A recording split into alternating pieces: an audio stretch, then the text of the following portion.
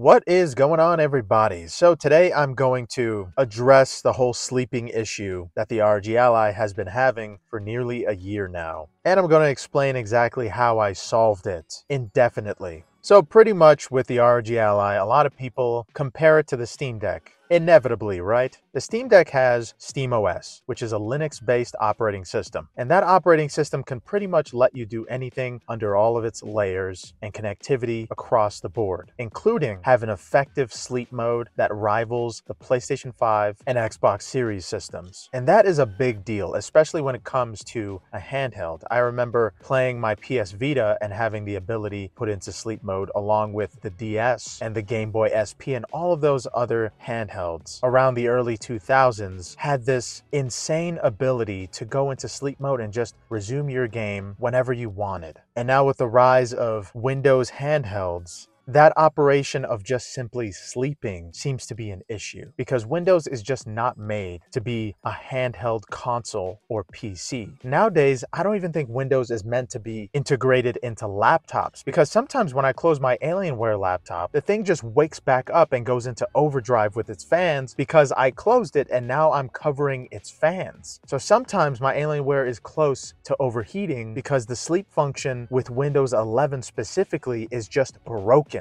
At this point, I'm sure Microsoft isn't even trying anymore with these Windows operating systems. And regarding all of the hate that Windows gets across the board from everyone, I think that it's justified. I think that Windows updates are intrusive and they ruin your experience 100%. There's no one out there that says they like Windows updates. I think Windows updates do fix things, but for the most part, they fix things that they break on their own. And the world over, especially the gaming community, is trying so hard to move to Linux. But we're getting beside the point here. I found a way to actually fix the sleep function on the ROG Ally, and it's a way that I figured from Reddit. All you have to do is go to the Start tab, type in Power Options, or you can type in Control Panel, go to System and Security, and then go to Power Options. And below Power Options, after you selected it, you're going to see an option that shows exactly what the power button should do. Now switch those two options that say Sleep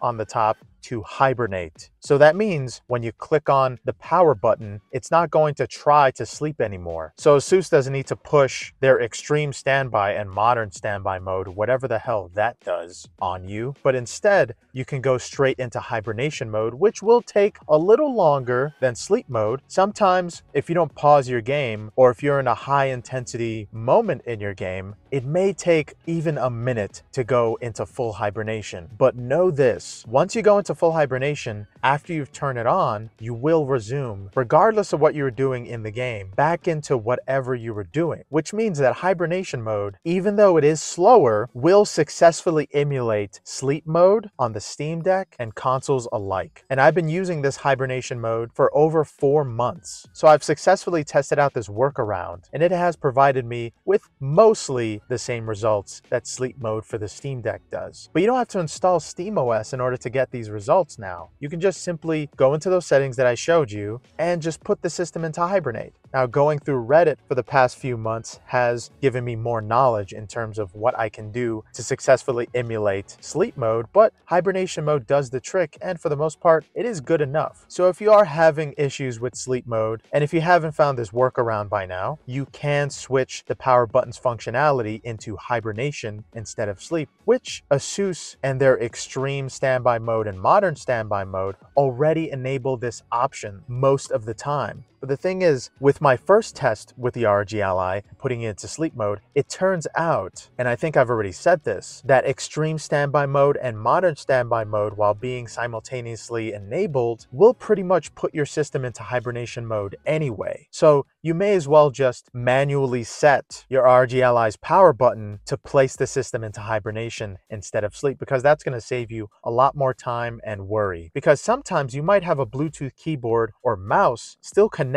to your ROG Ally. So if it's in sleep mode in a case and you press one of the keys by mistake, since it is a Windows-based handheld, the functionality of a keyboard is to turn on your computer after it's put into sleep mode. So if your ROG Ally is in a case, it's going to turn back on with all that heat dissipating inside of that case and most likely overheat or damage the screen or any kind of hardware that's inside. So for the sake of saving the ROG Ally, you may want to consider this workaround instead of ASUS's workaround with the extreme and modern standby modes, because around 60% of the time their workaround just doesn't work. But this hibernation mode workaround worked 100% of the time for me in the past 4 months alone. So I highly recommend that you try this workaround for sleep mode. And of course, if you're not completely up to date with all the Windows and ASUS updates, which most people aren't, including myself, you might see some glitches with hibernation mode, like the sound cutting off or certain functions not working like they did, or even the Bluetooth list just forgetting some of your controllers. I've had this issue happen with my PlayStation 5 controller, where after I woke it up from hibernation mode, which by the way, another bad thing about hibernation mode is that you can't wake it up with a keyboard or controller like you can when it's in sleep mode. You have to actually manually press and hold the power button in order to turn on the ROG Ally from hibernation mode. You can't just press a keyboard key or connect a controller in order to wake it up again. With hibernation specifically, you'd have to manually, which is another downside, and it's why I call this a fix with quotations and not an absolute one. Until Microsoft and ASUS find out some kind of official fix for sleep mode for their handheld PCs, this workaround has to do with most users. But yeah, let me know what you guys think about this ROG Ally sleep fix. And if you've tried it, let me know in the comments below. But yeah, thank you guys so much for watching. Hope you have a good one.